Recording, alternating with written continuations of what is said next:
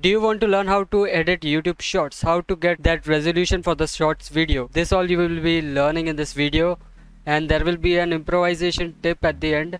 So first of all, import your clip in the Sony Vegas. I will be teaching you how to edit your YouTube shorts video in Sony Vegas. So I have the Sony Vegas 15. So first of all, you have to go into that project video properties, and in this section you have to change the width and the height. Normally it would be 1920 by 1080. You have to just reverse the resolution 1080, and here it will be 1920.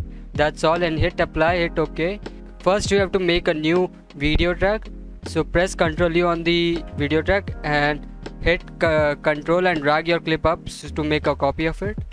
Hit the pan and crop icon of the topmost layer and right click, match output aspect. So it will be like this. You have to just drag it out until you are satisfied how much you want to show it on your video, actual video.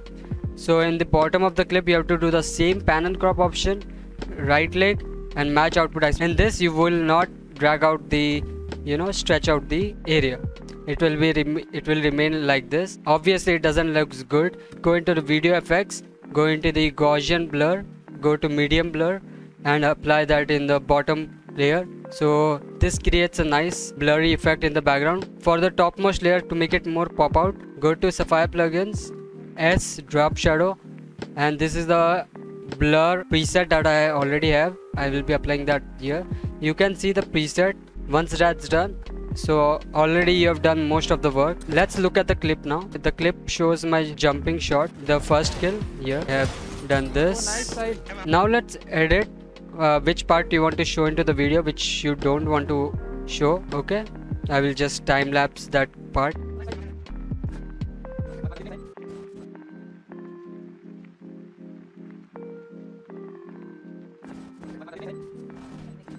So now the shorts video is properly done. I've just given it a normal fade effect, just given a fade out effect at the end and a fade in effect at the start. So it's like a 20-second shorts video which I have done. I don't usually put any effects in the background like a meme or any. I give it a nice color correction to the video. I apply sharpen.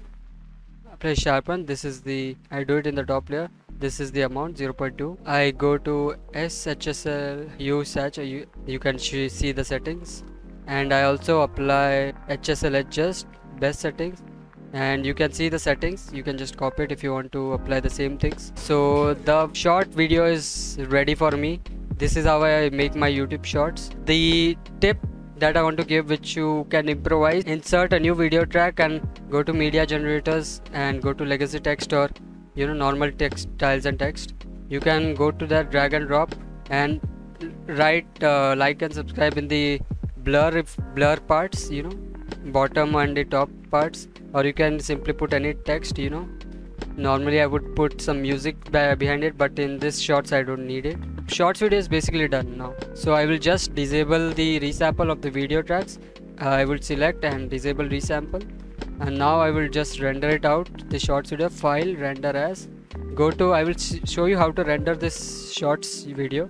Go to Magix AVC MVC AF4. This is a shorts preset which I already have. I will show you. So the customizing template, you will see the width and the height remains the reversed, same as the project settings. The frame rate, it depends on you. I will keep it 60 fps.